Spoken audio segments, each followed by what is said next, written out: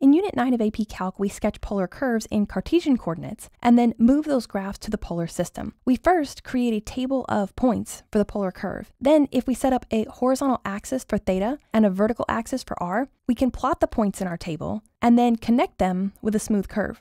This blue section covers the angles 0 to pi over 2, which is this entire first quadrant in polar coordinates where the curve starts 0 units from the pole and ends 4 units from the pole. So at the angle 0, we're at the pole, but by the time we get to pi over 2, we're 4 units away from the pole. Then from pi over 2 to pi, the distance from the pole decreases from 4 to 0, which means the polar curve wraps back around to 0, wraps back around to the pole. And if we keep transferring one section of the curve at a time, the yellow section retraces the blue section, the green section retraces the red section, the purple section then retraces yellow. Because we're just retracing the same sections over and over and over, we know we have a full picture of the graph of this curve in polar coordinates.